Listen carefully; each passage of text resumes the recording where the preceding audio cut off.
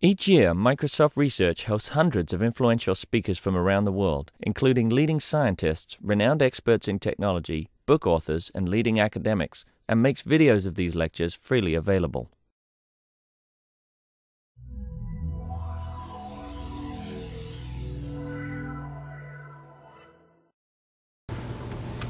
Okay, welcome everybody. It's my pleasure to introduce Nate Clark from University of Michigan. Nate is finishing his PhD in Ann Arbor. He's working with Professor Scott Malky, and his thesis topic has been on both compiler and architecture support for customized hardware accelerators. And he will be giving a talk on that today. Nate. Thank you, Honor. Thank you all for showing up. So, I'm going to start my talk today by making a claim that I think will be obvious to many of you, but it needs to be said, and that's that people want performance out of their computer systems. You know, a lot of people over the years have said, no, our computers are fast enough, we don't need any more performance, let's focus on some other things. But I think history has shown over and over again that performance still matters. So you look at this quote and it seems absurd, right? So let me give you a couple of examples where performance matters. So let's say you wanted to find out what's going on inside my head. Well, you can send me down to the hospital, put me in an fMRI machine, and you'll get a whole bunch of data out. Now, to make that data into a picture that a scientist can read and figure out what's going on in your brain, it takes incredible amounts of computational power. Only very recently have we been able to do this type of thing real time, and this is a bit of a revolution in medicine because of that. Another area where the computational power that modern processors have provided us is very apparent is in a modern video game. So the amount of computation needed to create this scene is pretty staggering. The artificial intelligence involved with the agents. The physics interactions with the world that you're moving around in, not even to mention the vast amount of computation it takes to render all the graphics in this scene is staggering. So, over and over again, history has shown us that if you provide people with more computational power, they find something interesting to do with it. And even if you don't believe that these two applications are interesting to you, people find cool things to do when you give them more computational power. So now that I'm done making fun of the place that I'm interviewing in, let's take a look at how we've gotten more computational power over the years on the desktop. So this chart shows the past few generations of Intel processors, some of the microarchitectural techniques that were introduced on those generations.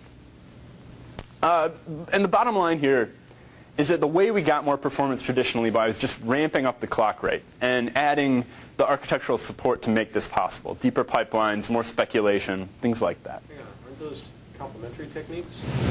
No, you can't ramp up the clock rate without deepening the pipeline, without adding speculation support, because the mispredictions will kill you.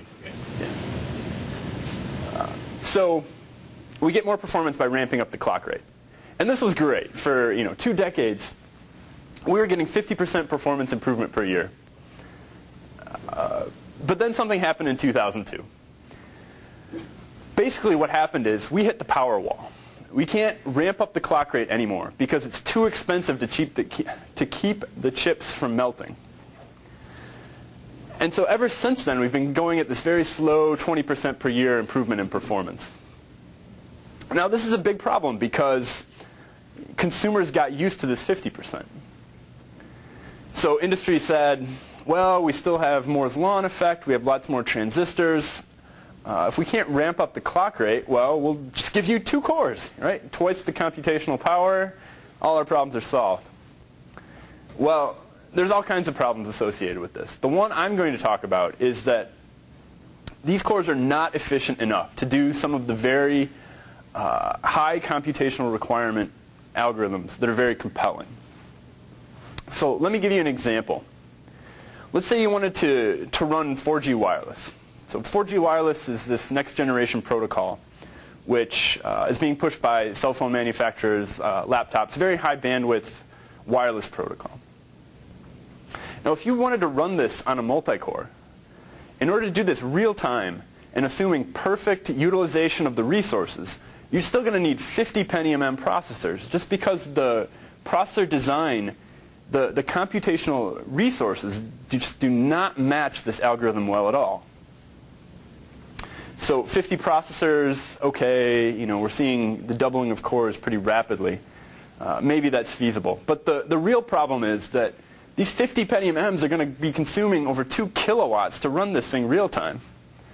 Now, I don't know about you, but I don't want my laptop consuming 2 kilowatts on my lap. Or your cell phone. Yeah, or my cell phone.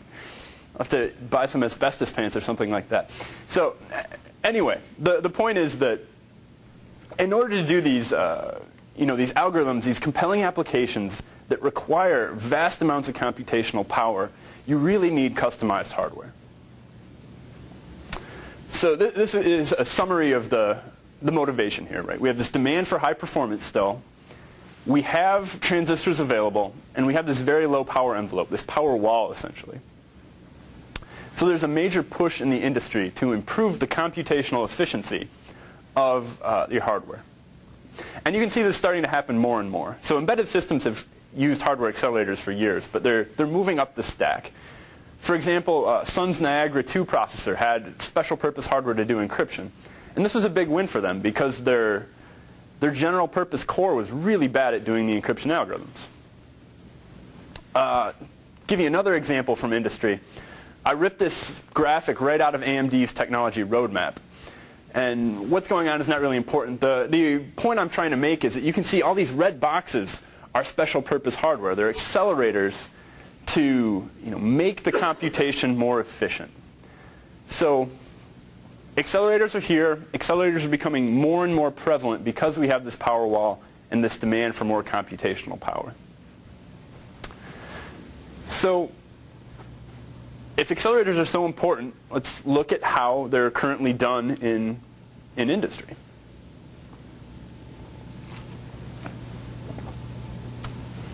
Well, the basic way that accelerators work today is you have your baseline processor, and you strap an accelerator onto the side of this. This could be integrated into the pipeline. It could be off a bus. It doesn't really matter. Then you have some engineer, some compiler go through your application, pick out the parts of the program that you want to run on the accelerator, and then you mark it in the binary in some way. So there's all kinds of great research problems here. Looking at the hardware, so what does this accelerator look like? How do we design a piece of hardware that's efficient, more efficient than the baseline processor? How do we make it more useful across a wide range of applications? Things like that. The interface. Once we have this accelerator, how do we specify that we want to use that in the binary? So the interesting trade-offs here is that you can put the control statically in the binary, but if you do that, then you're really tying your binary to one accelerator. So you want it to be general enough that it can be useful across a number of different accelerators, but because not being general enough will really tie your binary to one piece of hardware, and you have to re-engineer it. And then another set of problems is how do we pick out the parts of this application that we want to run on the accelerator? I mean, this is a very tricky problem. Most people know it in the context of SIMD accelerators. So how do you automatically SIMD-ize a program? That's very difficult. And if you generalize the SIMD to any accelerator, how do I use an ACIC automatically? Things like that. It's very tough problems. And my work has covered all these areas. I'm going to give you more of a breadth-first overview of what I've done. So if anybody wants more detail, raise your hand, shout, whatever. So we're going to start today by talking a little bit about the hardware itself. So how do you design a piece of hardware that's good for an application? So let's start about talking about accelerators in general. If you think about it, when you have your application, you compile it, essentially what you get is a data flow graph, where the nodes are operations that you're performing on the data, and the edges represent the data that is flowing between the different operations. And this is what your computation looks like. So when you're designing an accelerator, essentially what you're doing is you're looking for subsets of the data flow graph that would be good to execute in hardware for whatever reason. So we're combining multiple of these primitive operations, these nodes in the data flow graph, and creating a piece of hardware out of that. So for example, we could see that these colored patterns are recurring in our app program, so we create a special piece of hardware to run each of these data flow subgraphs. Now, when you create these new pieces of hardware, you have new instructions for them, and essentially what you do is you compress these data flow subgraph regions to get the new data flow graph on the right here. So why is this more efficient than executing the standard ops by themselves? Well, there's 3 reasons. One, we're getting this vertical compression of the data flow graph. So many of these operations are very simple, and or single gate delay.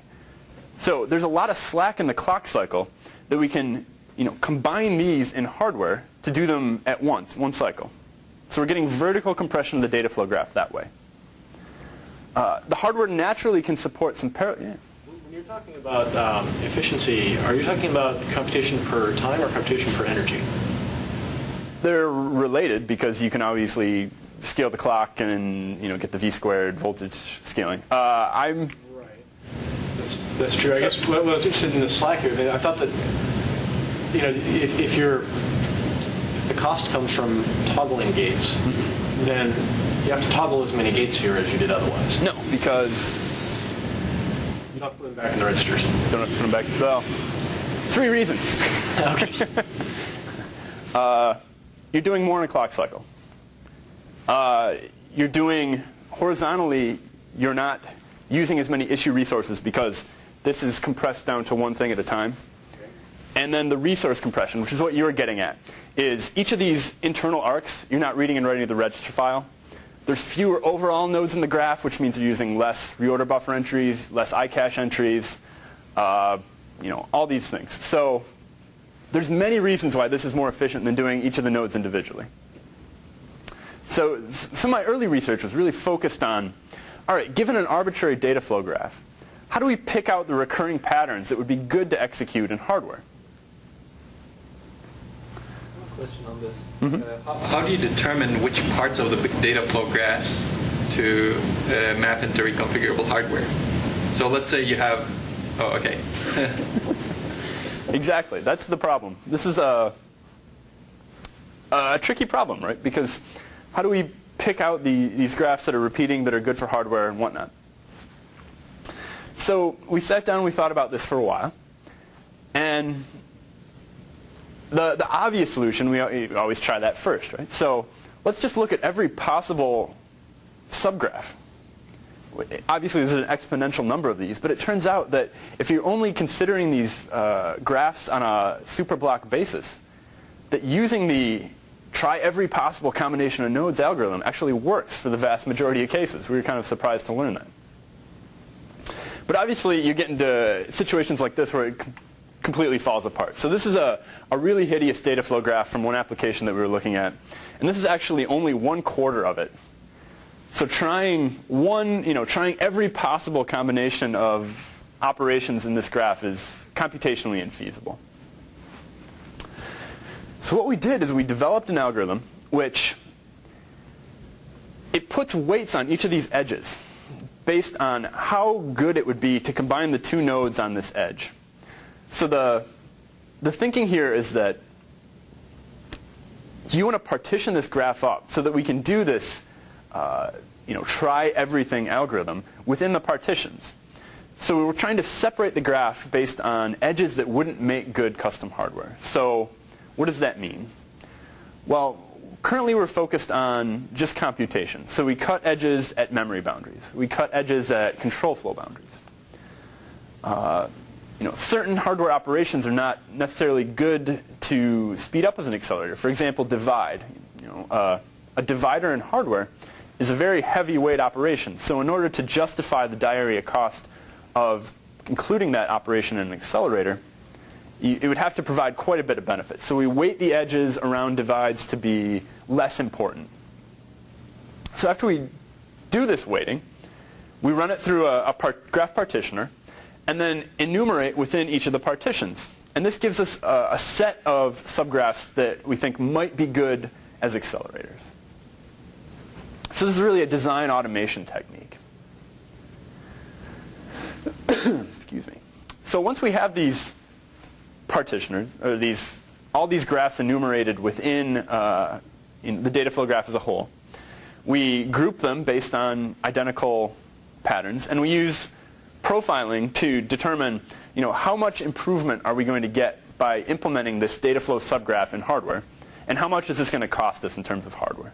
Yeah. You say how much improvement? Do you mean over a run of the program? I mean, is the reason these numbers vary so much is that you're weighting them according to how many loops? These numbers vary because they're made up. In general, yeah, we use application profiling to get a feel for, is this in the hot loop, or is this in a piece of code that I don't care about? Okay. So that's why you would see numbers that are different. I mean, yeah, exactly. I understand you made the numbers up. They're supposed to represent some concept. I'm trying to capture that concept. So what you're saying is that purple blob on the upper left, that gain of 10,000 cycles might mean you gained a little bit less than the one on the right. It's just that you ran it a lot more. Exactly. Or perhaps the graph on the left could have compressed a lot more resources. So it wasn't necessarily run more. It was better for other reasons. Or perhaps it was on the critical path, right? Exactly. Exactly. So maybe you'll talk about this, but you said you stop adding nodes to this, or you stop at control flow boundaries. Yes. How much of a limitation does that add in terms of the size of the subgraphs you can form? That's a good question. So I didn't do this study. Some other researchers did a study, ignoring control flow boundaries. How much better can we do? And it's not significant. The intuition behind that is, if you think about it, you're going to get the most bang for your buck in these loops that you spend 90% of your time in. We can capture that loop body just fine. And we can do loop unrolling to make the computation bigger, more exposed, things like that. So we do get around control flow boundaries to a certain extent. We're also doing hyperblock formation, so the if then else, we're capturing that. So the control flow boundaries that we have are... So your baseline is hyperblocks. Yes. That means some of the control flow is already converted into exactly. data flow. So the question is, how much of that extra control flow, how much of that is important? And my intuition is the answer is no, and other researchers have concluded that as well. So we're pretty comfortable with that. Yeah. I'm trying to use the past to predict the future.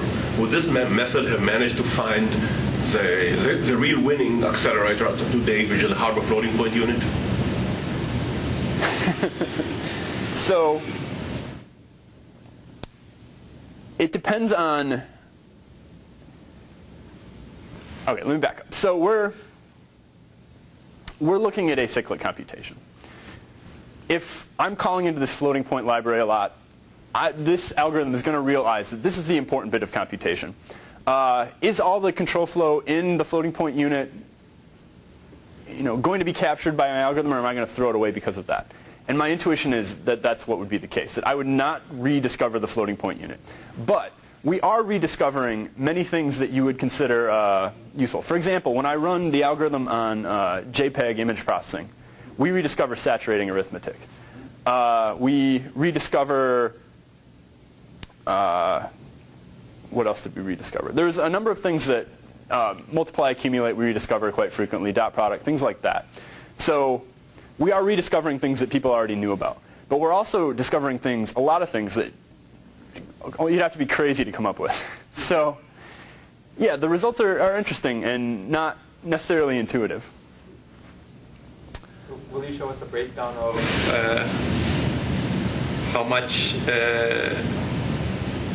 your discovery, apart from what people already do, gains? Like rather than multiply and add, for example. The delta above. Yeah, the delta above that. That's because that would be the really interesting part, I think, right? That's. Well, let me go maybe I'm one slide ahead. Yeah, tell me if I answer your question. Sure, yeah. Okay. So yeah, we heuristically gauge, how good, how much this is going to cost us, and then use a pretty standard dynamic programming algorithm to select the actual new instructions we want to add. So this is a design automation algorithm. And we actually got the chance to implement this in industry. So ARM has a product called Optimode, which enables you to really rapidly develop RTL for a processor a VLIW-style processor, which is targeted for a specific application or a set of applications. So you can parameterize the VLIW. You'll automatically have a compiler that works for this. It enables you to rapidly develop this. And I had the chance to go to Belgium and implement this instruction selection algorithm in the product. And so what we did was we developed a very standard VLIW that seemed pretty good at executing a number of encryption algorithms, which is on the baseline here. Yeah, we got 1.0 on all of them. Exactly. So we have this processor. Actually, I have another slide which we compare the VLIW to a standard ARM processor, but it's not fair to make that the relative. But anyway, off on a tangent. Right. So we developed this processor that's pretty good at doing regular encryption algorithm. Yeah. I'm rather shocked that 3DES isn't the winner in this, because DES is a bitch to do in software. Everything is the wrong number of bits. 6 bits coming in, 4 bits coming out, shuffle the bits. It looks easy in hardware and a bitch in software, and it doesn't even speed up as much as MD5. MD5 looks a lot like that too. No. Okay, not as bad as this. Okay. Well, I guess what you're getting at here is one of the limitations in our thing, and that's that we're taking what the software gives us, and we're not modifying the algorithm, right? A human can do these tweaks to recover the larger blocks of computation that maybe we can't see because... You're taking the code written in C. Uses bytes and word, right? Yes. Okay, sorry. Now I understand. So, yeah, this... Obviously, the speed up when we add a couple of custom instructions is pretty significant, 2x in the common case. But like you mentioned, where a human can do better. This is a design automation algorithm. It got implemented. We're pretty happy. If you have a couple $1 million in your pocket, want to go buy a copy of Optimode, you can use this piece of research. And yeah, this is a powerful tool. We can automatically find the most important parts of computation in a given benchmark. So the next step, we're thinking, okay, we can automatically pick out the important computation in a benchmark. So this works really well if you want to design an application-specific processor. But can we use this to evaluate what the typical computation looks like in a general-purpose style? So how do we design a piece of hardware that's really good at doing the common computations from a wide range of applications? So that's what we did. We took a look at standard pipeline, and we're trying to design a special function unit or piece of hardware that's good at doing a wide range of computations. So essentially what we did, we took 50 applications, basically whatever we had lying around. We picked out all the important computations from each of them, and we did this union. And we were trying to design this, the set of function units in an array style that would be really good at executing the general case. So we're trying to get all these different vertical, horizontal resource compressions in a general purpose manner. And we did some design space exploration, and this is essentially what we came up with. Looking at a typical application, the major types of computation typically you need 4 inputs, 2 outputs, and then this large number of ALUs. So each of these rows has a unique type of function unit where we're doing some arithmetic, add, subtract, compare, some bitwise logic operations in the green. And then we have some interconnect connecting all these function units up. And we found that this piece of hardware supported 82% of the important subgraphs, the important parts of computation from a wide variety of applications. Now, obviously, there's trade-offs to be made here. We arrived at this design because at 3.2 nanoseconds, it fit within the clock cycle of one of ARM's embedded processors who we're working with real closely in developing this. So this is what your computation looks like in general. The interesting thing here is rethinking instruction set design. So why do we have a not instruction in our RISC ISA? You know, you're pulling it out of the big iCache, you're reading from a giant register file, you're sending it through 2 transistors, and then back into the register file. This is what your computation looks like. So that pretty much, yeah. Back up the slide, would you? So the idea is you drop this reconfigurable unit into your execution stage, and then the software can set some bits to configure how the interconnects connect these units? Reconfigurable is sort of a loaded word. When people say reconfigurable, they typically mean FPGA, where you're loading a lookup table and things like that. This is not reconfigurable in the sense that all you're doing is setting mux values. So it's as reconfigurable as your standard ALU. But how do the control bits for those muxes get into the binary? Is that the question? Well, okay. So I guess it's the idea that you have an instruction in the binary somewhere that says load, that loads a special processor control register that sets all these mux bits. I'm going to get into that a little bit more later. You can think of it as this takes about I believe it was on the order of 200 bits to configure. So this is not a ridiculous amount of extra bits. So, and there's how many boxes there? And we'll find that out. 15. Okay. Eight, I guess 15 bits per box or something like that. And so each blue box actually has a collection of functions that you can choose from? Yes. Okay. If you do the math, it's on the order of 200 bits to configure. And a logic box it means moving... It means just bitwise operations. So if you put adds in each of these levels, that's the critical path. So it gets much slower. So we restrict the functionality in the middle in order to, keep the latency short, but at the same time support as many of these as we possibly can. Okay.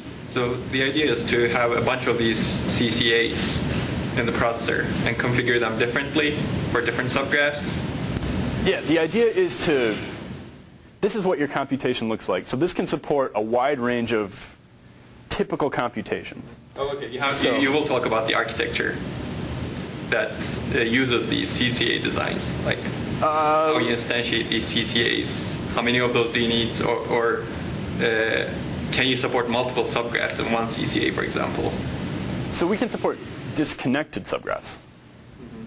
I'm not going to talk too much about the architectural issues, although they have been covered. So this, not in this exact form, but it has been prototyped in ARM, and this is probably going to appear in your cell phone in a couple of years.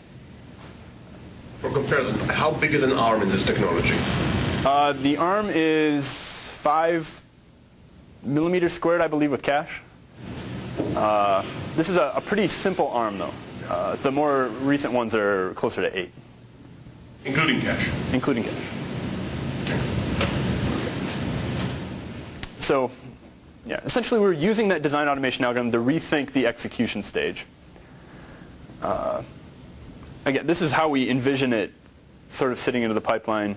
I don't know if this is a... So, I guess, is there only one, or do you need more? You can use more.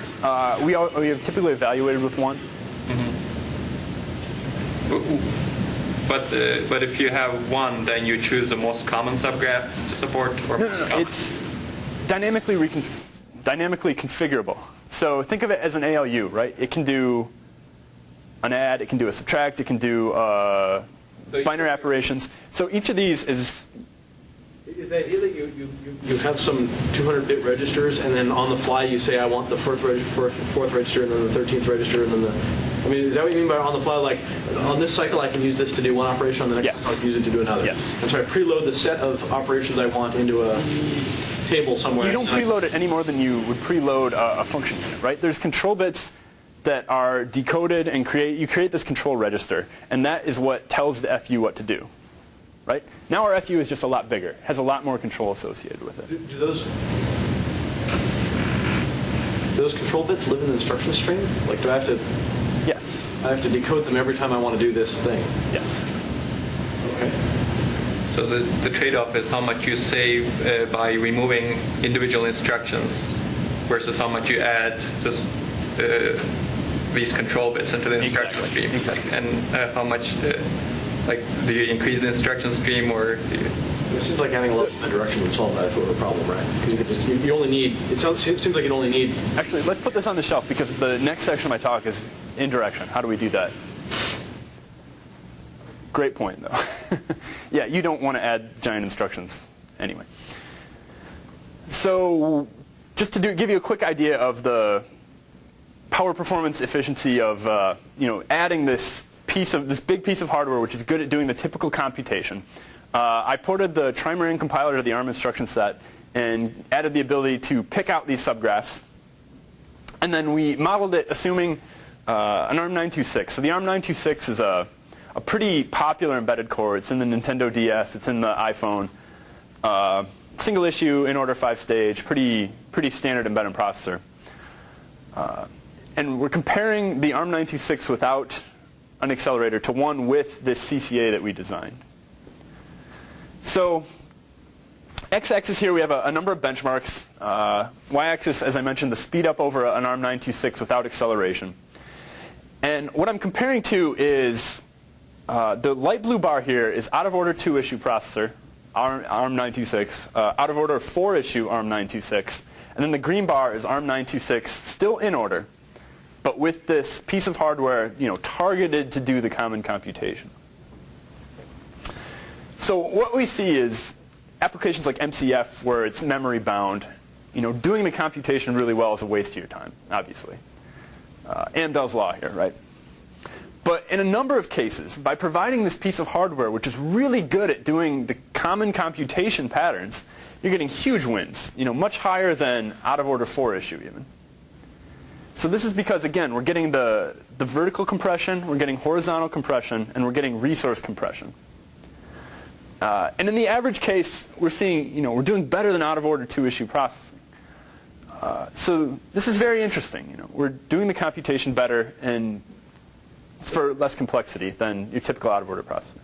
Yeah, I guess that less complexity is an interesting question, right? I mean, presumably the budget here is transistors and or power. And so I'm trying to get a, is it either or? Can you do 2-issue or your CCA thing? Oh no, you can do both. They're in some sense they're orthogonal because out of order. Out of order is the rest of the pipeline, and you're just the execution stage. So it seems like these are totally orthogonal. They are. They're definitely orthogonal. Okay. So does that mean the only budget consideration is transistors? There's complexity as well. Transistors kind of equates to power because static is becoming the dominant factor in the power equation. All these things have to be taken into account when doing a design. So does that mean that the way to compare these two, when you say we're kind of competitive with 2-issue, is the way to compare these speed up per, for the amount of transistor budget you're spending, and how many more transistors who's spending more and by how much? I don't know the answer is how many transistors it costed to 2-issue. Complexity is another factor that you have to work in because verifying a piece of combinational logic is a lot simpler than verifying all the interplay between the instructions and issue logic, things like that. So that's the development time cost. I'm not saying this is a great comparison. I'm just trying to put it in perspective on the order of the magnitude that we're providing. I think the reason I'm trying to get at this is you're comparing apples and oranges. Yes, a totally different technique to another technique. Yes. For blues and greens, I guess. So I'm trying to find a way to relate the apple to the orange so that I can make this comparison. In some respects, speed up is all you care about. So it's not entirely apples and oranges. Combining the techniques would do better. That's, I think, what your problem is with the comparison. Yeah. I presume these are the applications you tune your supercompiler on. What happens when you add new applications? Because there's been too much, ever since Drystone, there's been this cheating on one benchmark and then the real code breaks down badly. So have you been guilty of that? That's a great question. We've actually done a lot of experiments on how sensitive are we to new benchmarks and things of that nature. So a couple experiments we did was we took a number of related benchmarks, say image processing or sound processing, encryption related. We would say if we had 14 benchmarks, we'd take about 10 of them, design something targeted for those 10, and then see how it did on the other 4. And what we find is that it's pretty good. If you have a large enough sample set, extrapolating out further is, it works fine. All right, so I'm running way behind on time here, so I'm going to try and speed things up a bit. The summary of this architecture, specifically targeted for applications is, this is what your computation looks like.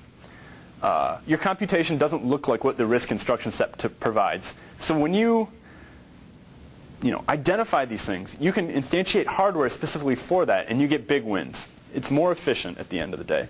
And both of these techniques have been prototyped in industry, so I'm not just making crap up.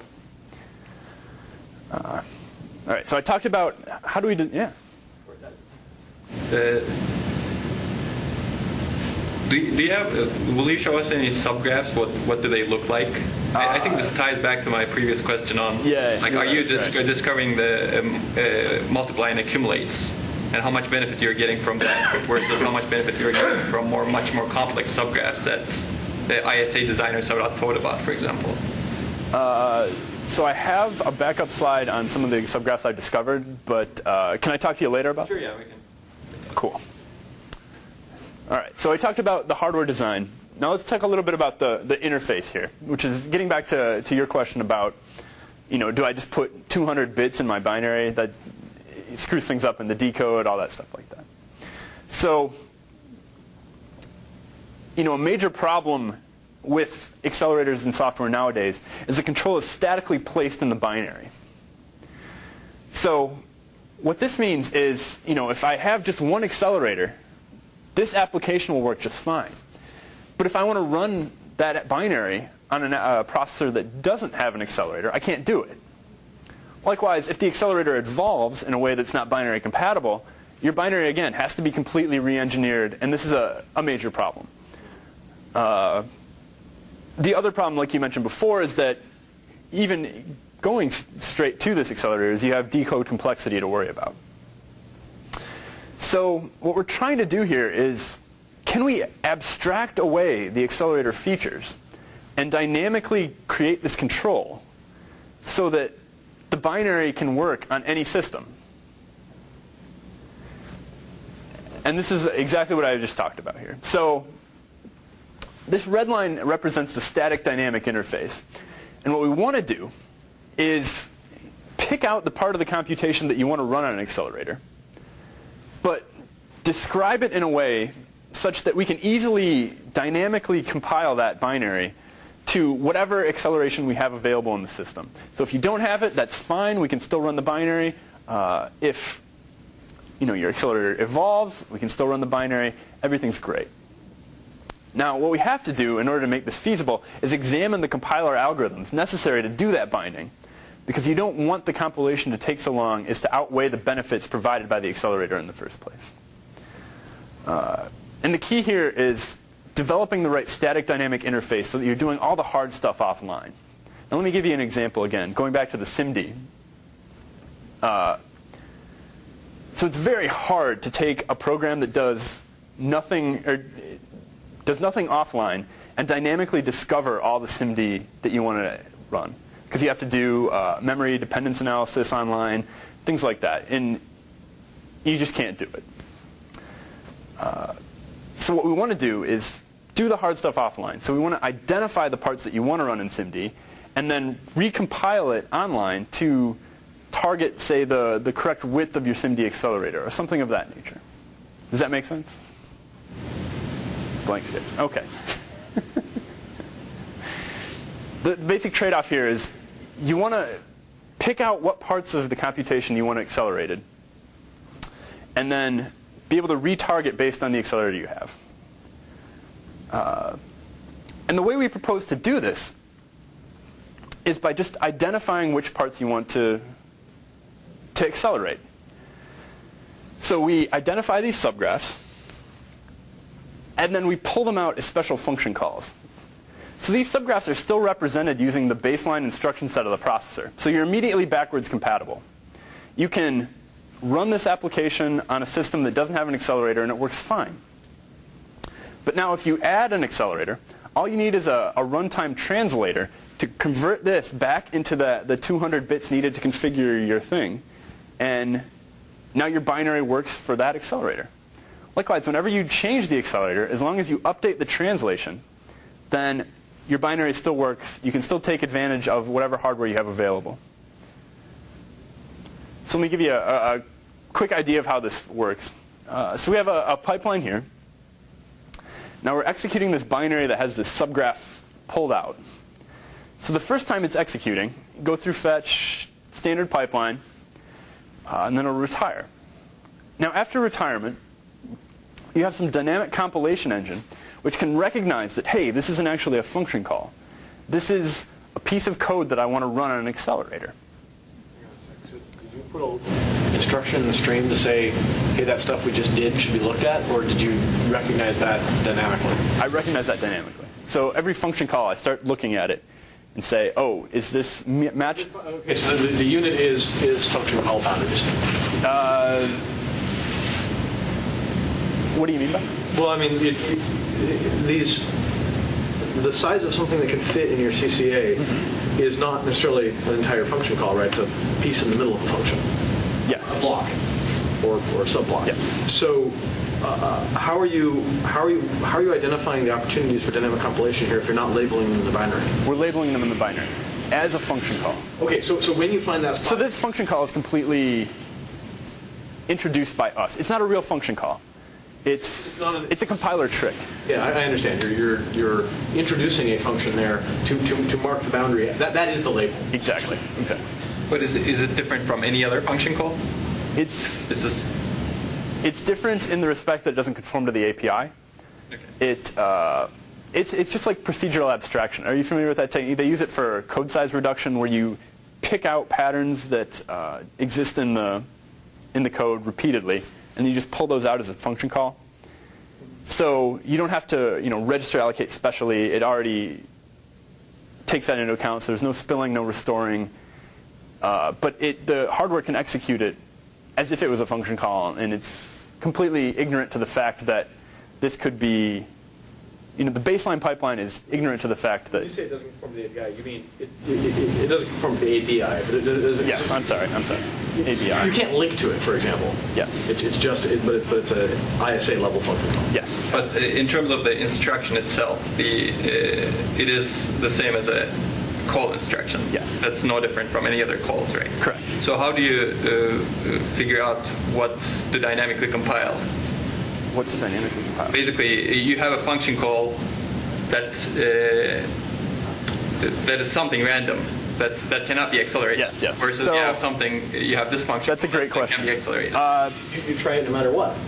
Yeah, In the most common case, you try it no matter what, and the ABI will be such that it can't translate that. For the CCA, it doesn't even matter if it wasn't meant to be. If it can map that, because there's no accepting instructions, because there's no assumptions about memory analysis, it'll execute that subgraph, and it'll be correct. So it doesn't matter.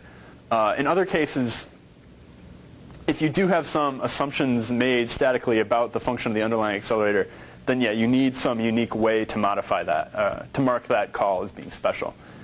But that's not typically the case, so we sort of punt on the issue. Okay, so subroutine runs through the pipeline, you dynamically translate it, then you store these 200 bits to configure your CCA or whatever accelerator you have in a microcode cache. And then what we do is we mark that this branch, this function call branch, is not actually a function call. It's accelerated code. And so the next time when you fetch that branch, your pipeline can say, oh, no, this isn't actually a branch. Don't follow that. Get the control bits out of the microcode cache, and then use the accelerator. So in this way, we're able to have one binary, but use it on any system. And the translator, the dynamic compiler, whatever you want to call it, is able to retarget that binary. And also neatly solved the instruction stream issue, because now you don't bother overlooking at those instructions again. You just get the bits, the configuration bits out of the cache, and then you jump immediately to the end of the. Like the next program counter is where the end of that. Exactly. So you maintain good iCache behavior because of that. So I skipped a slide in there. So again, we actually implemented this. We have a test chip, and we used that to estimate some of the possible problems with this virtualization strategy. First problem that we looked at was code bloat. Obviously, we're adding all these branch instructions. That could be a problem. In the worst case, we found it was still less than 1%. So this was not a big deal. The cost of the dynamic compiler. So you could implement this dynamic compiler in software. You could do it in hardware. I don't really care. You can do it either way and it'll be fine. Just to demonstrate that it can be done, we did it in hardware. And we found that it was very small. It was 0.2 millimeters squared plus a 2K cache. But with this cost, you're getting binary compatibility across different generations of a processor, which is very good. The last thing we wanted to look at is the performance overhead from the dynamic compiler.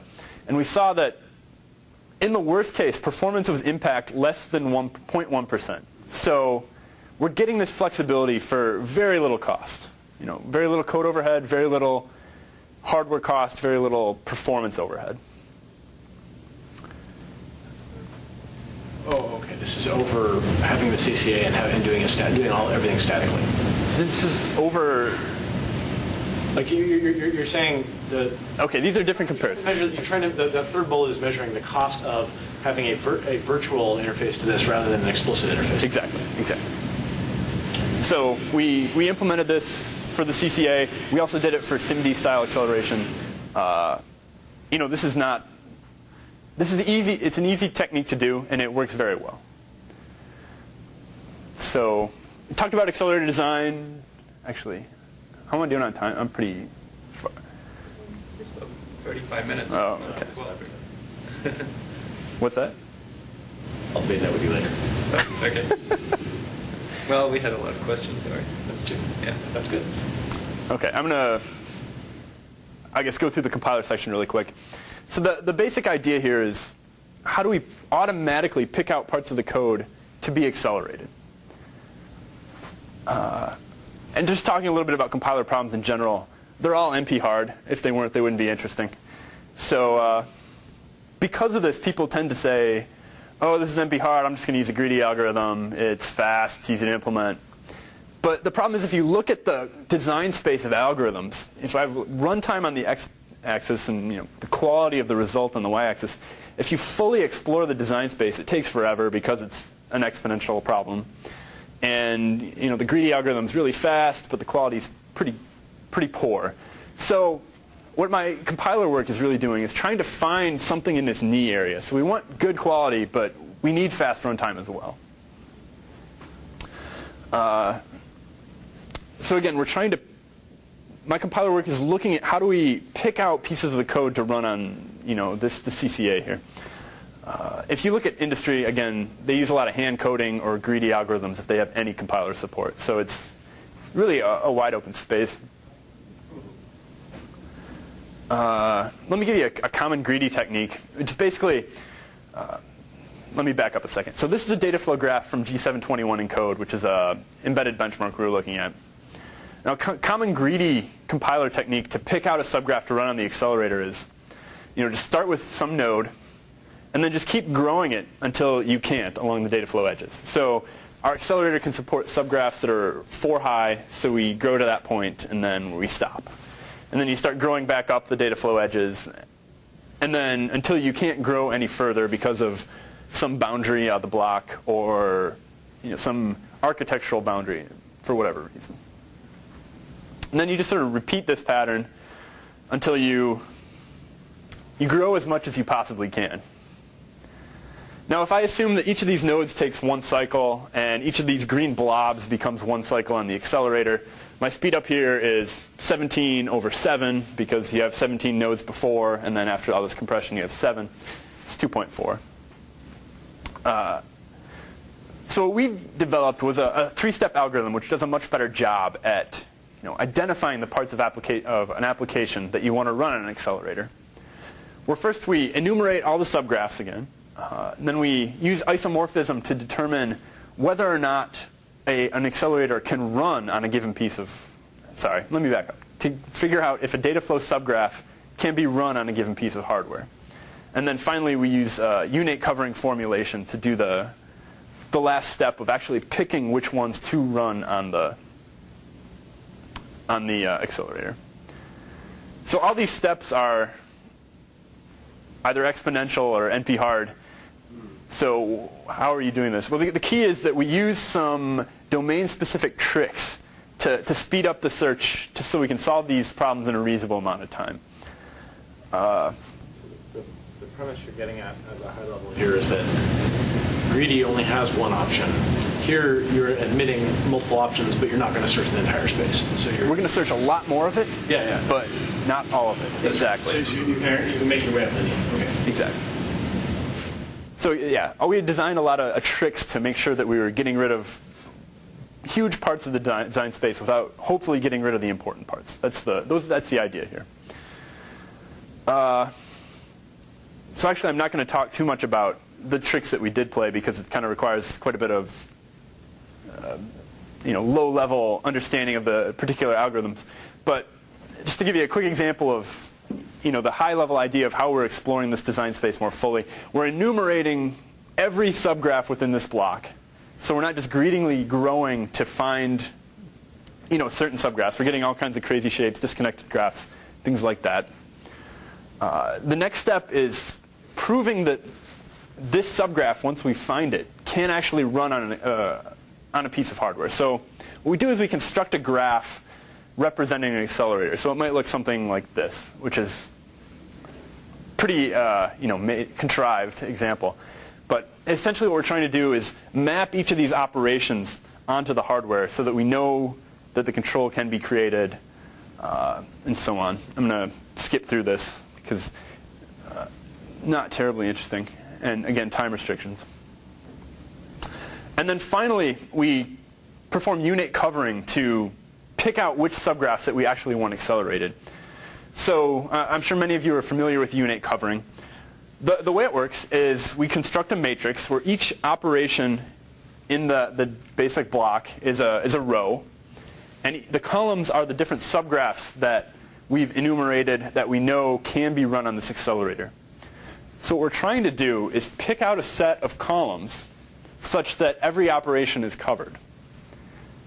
Essentially, we're trying to minimize the number of subgraphs needed to do the computation in the application. And again, unit covering is a well-known problem. There's some tricks that we played to make it faster for our particular domain of problem.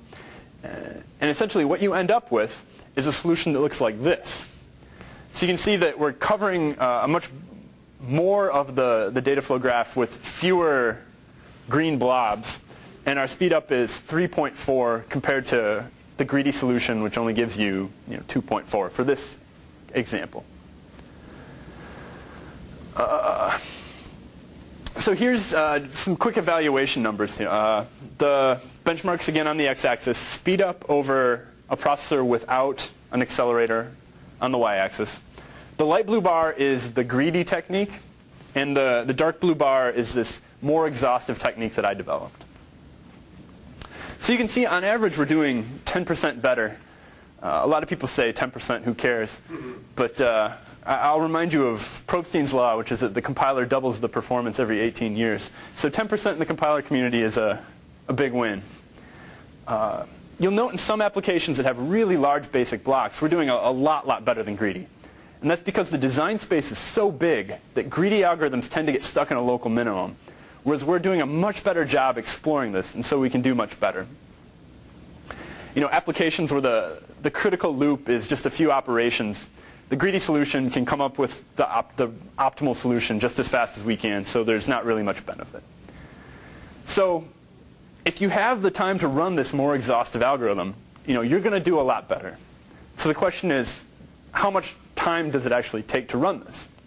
Yeah, back up the slide. So for this, Greedy only had one choice here, but you had to tell this thing when you had to have some heuristics for when to stop looking in your case. Is that a knob that you can turn, and how did you turn that knob here? We actually developed an algorithm that is knob-free. We statically decide what things get pruned, and it just seems to work well across everything that we've tried. So basically you're saying that the dark blue bar is my collection of choices, and now we're going to go look at how expensive those are. Yes. Okay. The difference between the two seems dominated by a few outliers. What happens if we plot the medians rather than the means? So the big jump in SHA doesn't dominate. I don't understand the question. So. Well, you at the right hand you plotted arithmetic means. Yes. So dominated by outliers.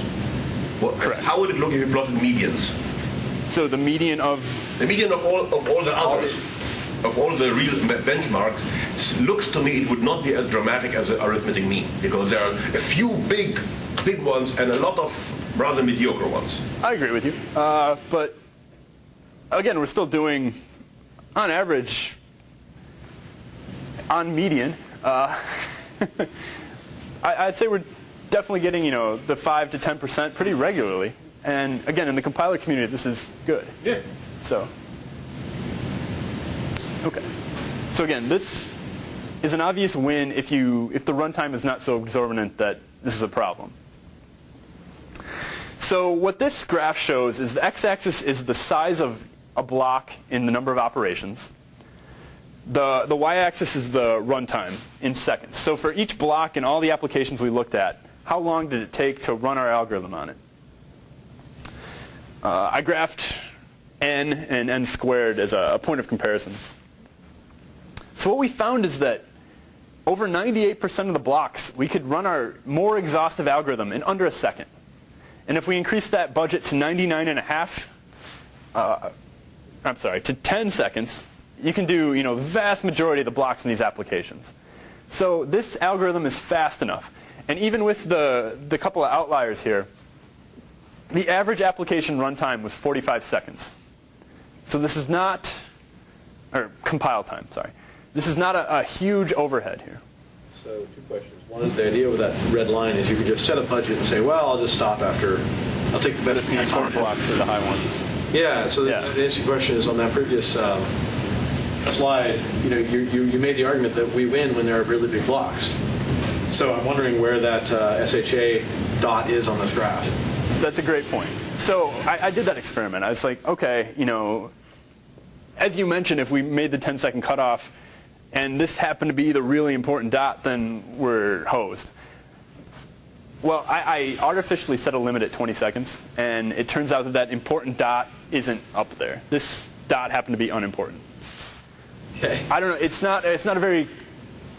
It doesn't leave you with a good feeling. Yeah, I understand. But an interesting graph, I guess, would be to somehow plot these dots. Compile time versus quality. Yeah, exactly. Yeah, I agree with you. I did by hand some experiments of adjusting the cutoff time limit and seeing how that hurt us. And I took it down to, like I said, 20 seconds per block, and I was still getting the same numbers. So I considered that. It's not the graph that you want to see, but it was a black box sensitivity analysis. Yes. Okay. Do you have a similar graph on larger applications? Like how does it scale?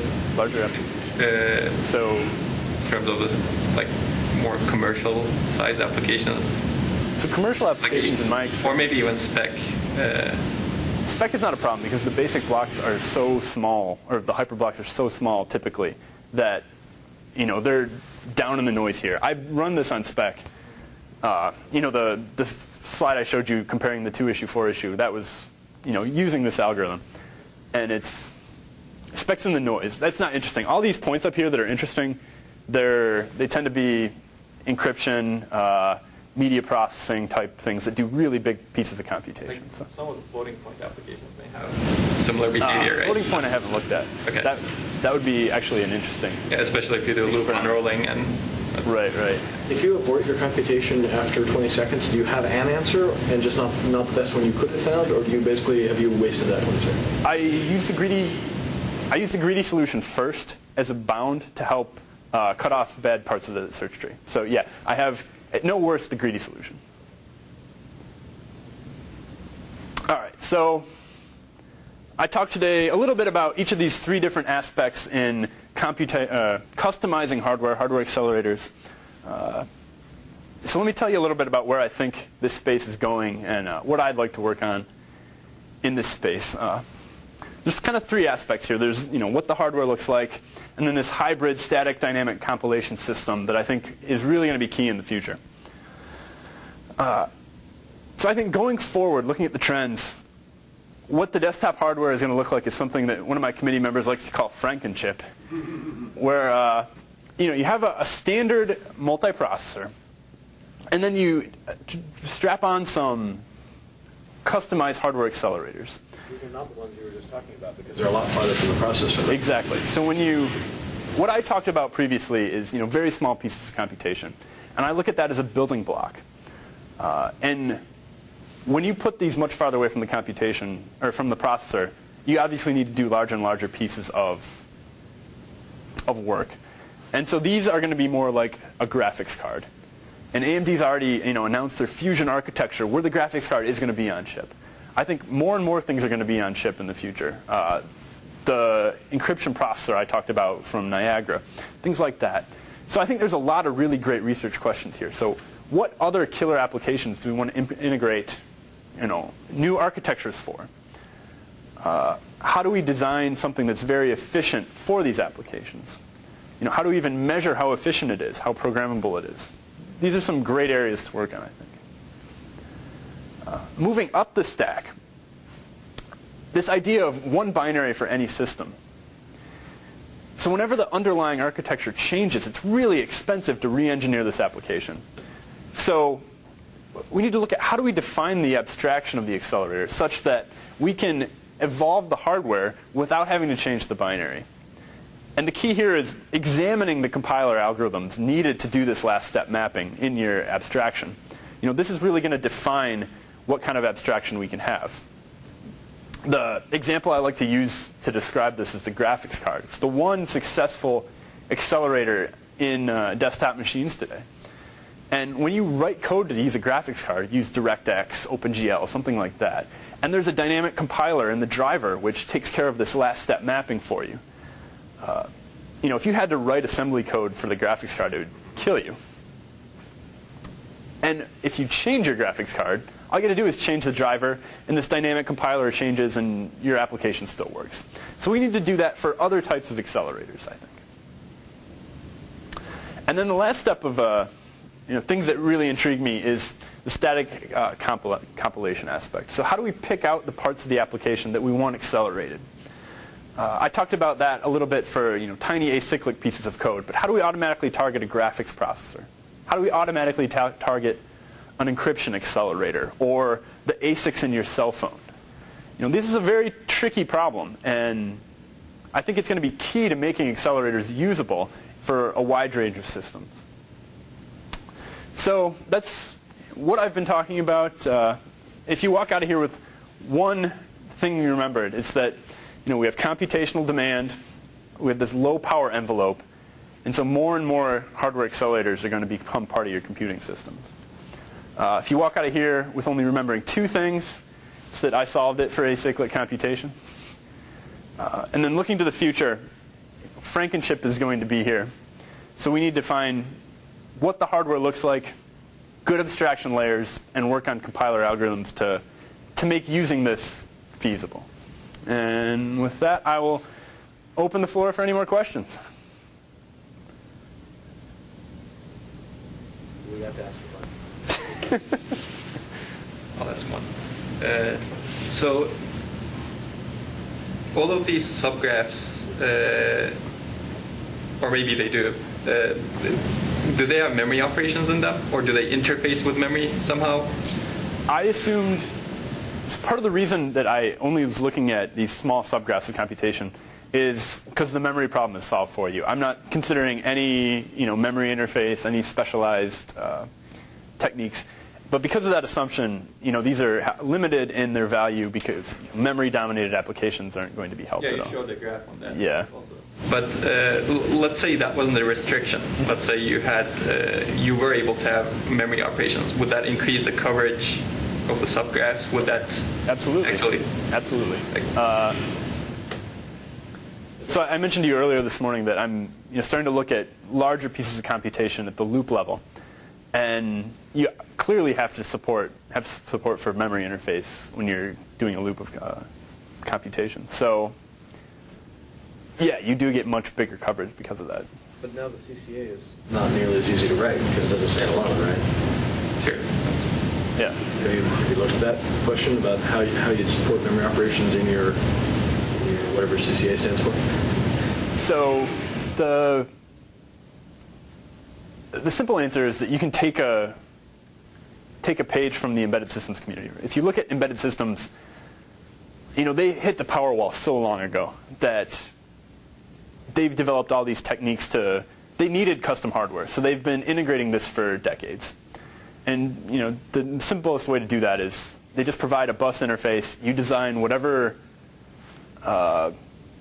piece of accelerator you want, and as long as it conforms to that interface, it can talk to the memory through this interface. Right, but in the embedded world, that's a lot simpler because you sort of one cycle memories, and right, you don't have this very deep memory hierarchy, and you're a lot farther away from the memory in